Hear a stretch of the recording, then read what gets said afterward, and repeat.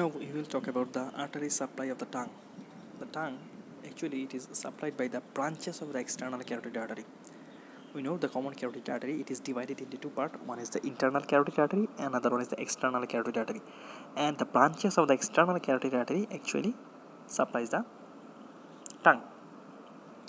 At first, the chief artery of the tongue is the lingual artery, which is a direct branch of the external carotid artery. So in the picture you can see this is the lingual artery.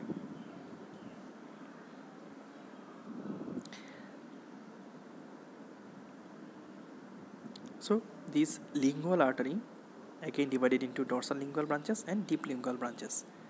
So ultimately this lingual artery is the main artery supply of the tongue. Secondly, you will find the facial artery. The facial artery has two branches. One is tonsillar branches, another one is the ascending palatine branches. So ascending palatine branch and tonsillar branch of the facial artery, they supplies the tongue. And last of all, the ascending pharyngeal artery, which is the direct branch of the external carotid artery. This ascending pharyngeal artery, which comes from the directly external carotid artery, supplies the tongue. So what are the arteries we have got? We have got the chief artery of the tongue, that is the branches of the lingual artery, that is the deep lingual artery and dorsal lingual artery, tonsillar branches of the facial artery, and ascending pharyngeal artery, which is a direct branch of the external carotid artery. Now we will move to the venous drainage of the tongue. The venous drainage of the tongue, actually it drains into the superficial group of vein and deep group of vein, and ultimately it drains into the internal jugular vein. So all the superficial and deep group of vein coming from the tongue, they drains into the internal jugular vein. Now come to the lymphatic drainage. The lymphatics of the tongue is consist of 4 sets of lymph node group. So 4 sets of lymphatics drained into the tongue. They are the apical. Number 2 is the marginal. Number 3 is the central, and last of all is the dorsal. These 4 sets of lymphatics ultimately drain the lymphatics of the tongue, and ultimately all of the lymphatics drain into the submandibular lymph node. All the lymphatics ultimately drain into the submandibular, submental, submandibular group of lymph node, and jugulodigastric lymph node or jugulo-omohyoid group of lymph node. So all the lymphatics from the 4 sets ultimately drain into the submental, submandibular, jugulodigastric lymph node and jugulo-omohyoid group of lymph node. And these lymphatics of the tongue has some peculiarities. Usually the lymphatics follow the course of the blood vessels, but the lymphatics of the tongue do not accompany the blood vessel.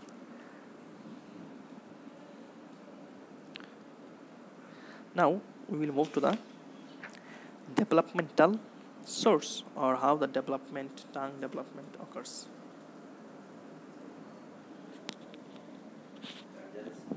There are 2 lateral lingual swelling and 1 median lingual swelling, that is known as tuberculum impar. So a pair of lingual swelling and a median swelling, that is tubercular impar. From this 3 swelling, actually anterior 2/3 of the tongue is developed, and this anterior 2/3 of the tongue is developed from this lingual swelling, and these lingual swellings comes from the first branchial arch. And you know, the first branchial arch, the nerve of the first branchial arch is the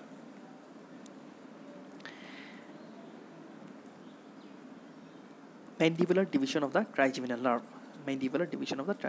That's why the anterior 2/3 is supplied by the mandibular division of the trigeminal nerve.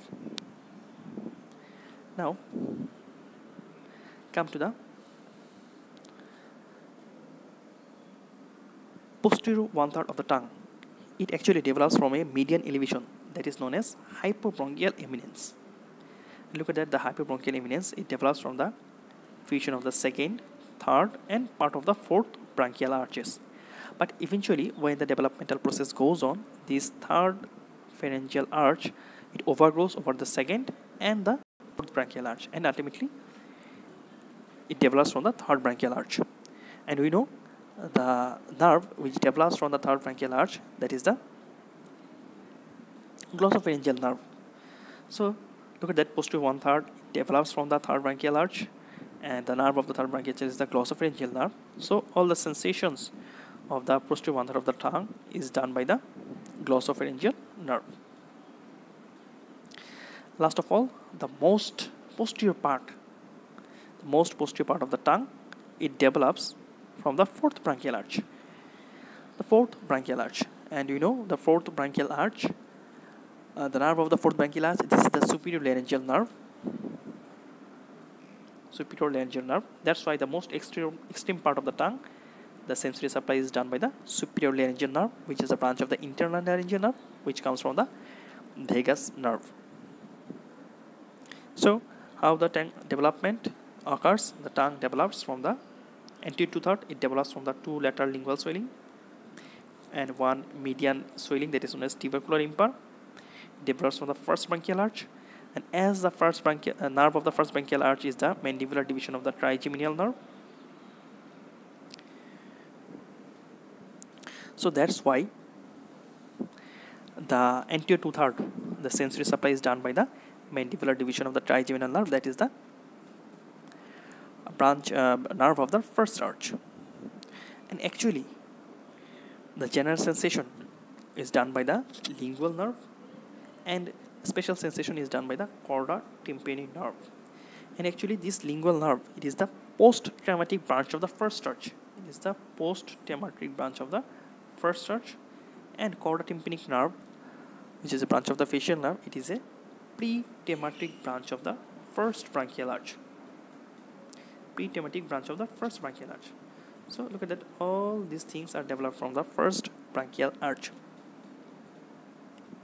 And last of all, we told that the posterior one-third of the tongue, it develops from the hypobronchial eminence, a midline swelling, which develops from the fusion of the second, third and fourth branchial arch. Eventually the third grows up and overlies over the second and fourth, and you know the nerve of the third branchial arch is the glossopharyngeal nerve. That's why posterior one-third is supplied by the glossopharyngeal nerve, and extreme posterior part is developed from the fourth branchial arch. The nerve of the fourth branchial arch is the superior laryngeal nerve. That's why most extreme posterior part is supplied by the superior laryngeal nerve.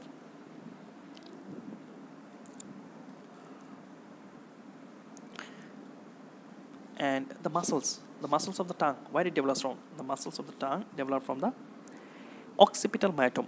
The muscles of the tongue, it develops from the occipital myotome. So all the summaries are can be seen in this picture.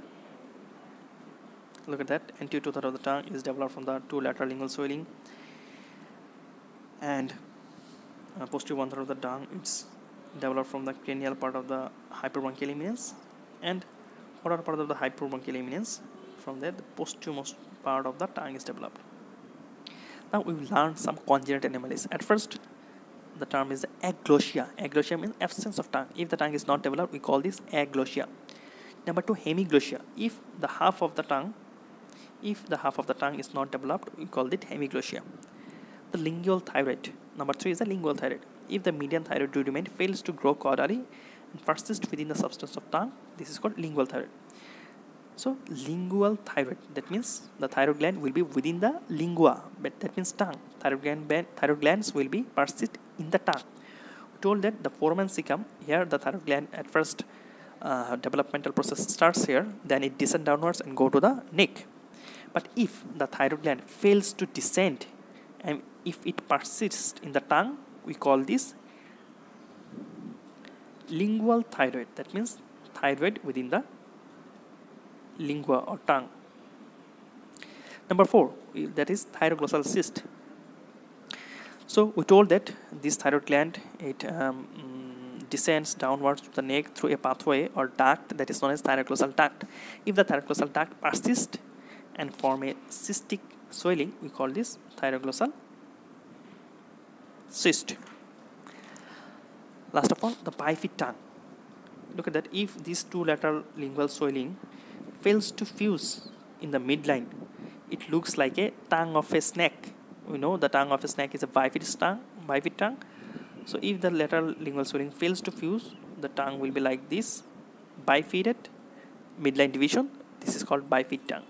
Last of all, most important congenital anomalies of the tongue, that is the tongue tie, or its name is ankyloglossia. Tongue tie or ankyloglossia. What is this? This is formed due to the shortening of the frenulum linguae, which produce disturbance of the speech.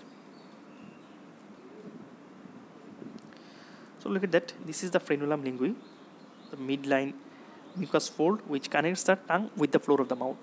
This is frenulum linguae.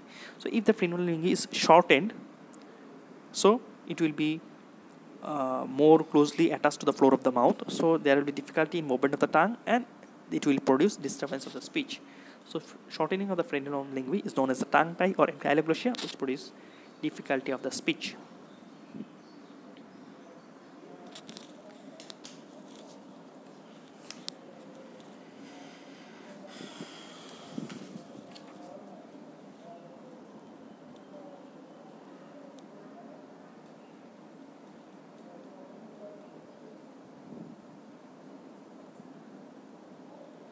So last of all, we will talk about the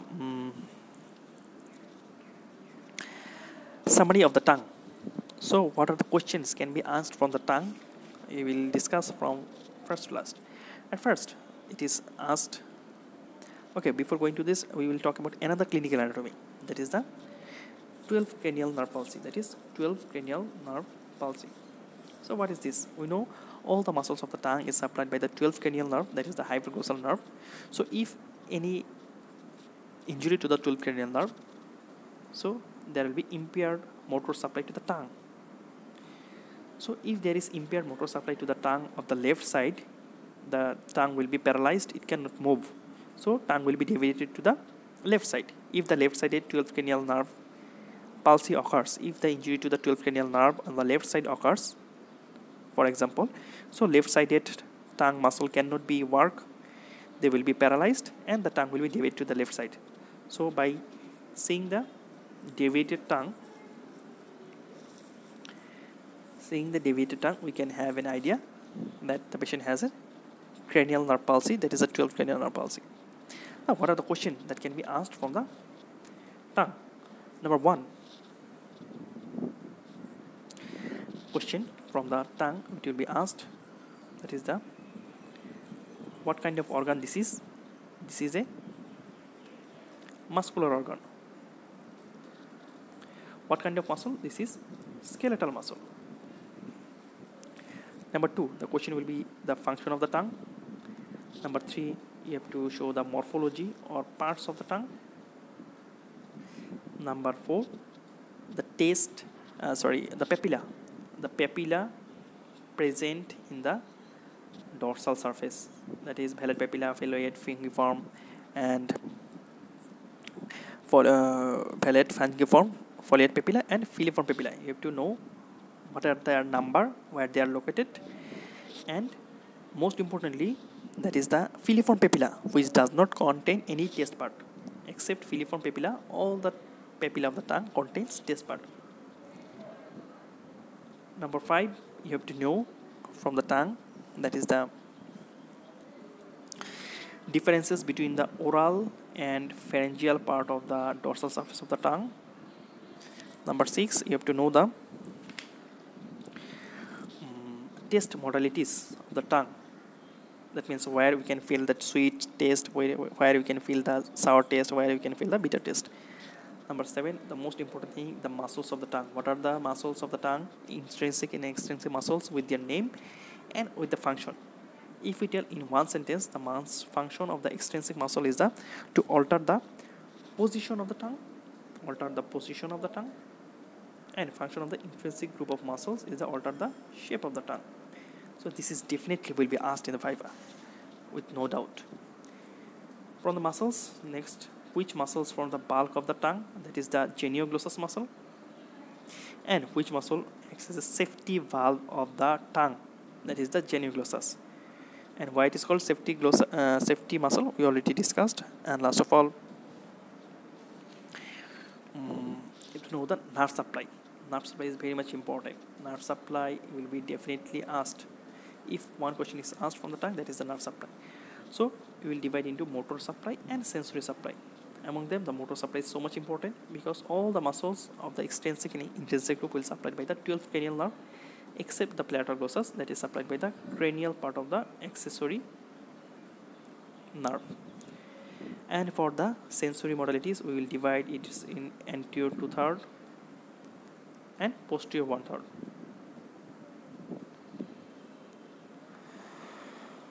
Then the artery supply of the tongue is also important. The artery supply is actually supplied by the branches of the external carotid artery. So you will find some lingual artery, you will find some facial artery, and you will find some ascending pharyngeal artery, lingual artery, facial artery, and ascending pharyngeal artery. Last of all, lymphatics is not so much important. That's last of all, congenital anomalies and the developmental source, and it's a congenital anomalies. Among the congenital anomalies, you have to know 4 to 5 names, and most importantly, what is tongue tie and lingual thyroid. These two must you have to know. Tongue tie, that is the shortening of the frenulum lingui, and lingual thyroid, that means failure of the thyroid gland to descend, and it remains a persistent state in the tongue. So that's all from the tongue. So read the tongue very carefully because it is an important feature for both the tongue and as well as in the viva examinations. And last of all, I want to tell some clinical connotation that is easily not asked, but you have, this is nice to know. If you know, the tongue is the most important site of the developing cancer. So if any cancer develops at the tongue, it usually actually occurs at the lateral side of the tongue. Tongue is a common site of the cancer formation, and the tongue, by seeing the tongue, we can identify any disease such as anemia, jaundice, cyanosis. And actually the cancer of the tongue, it actually involves the lateral margins of the anterior 2/3 of the tongue. Lateral 2/3 of the anterior margin, lateral margin of the anterior 2/3 of the tongue, here the 64% carcinoma occurs, and posterior 1/3 of the tongue, here the 20% carcinoma will occur. So that's all from the tongue. Thank you, everyone.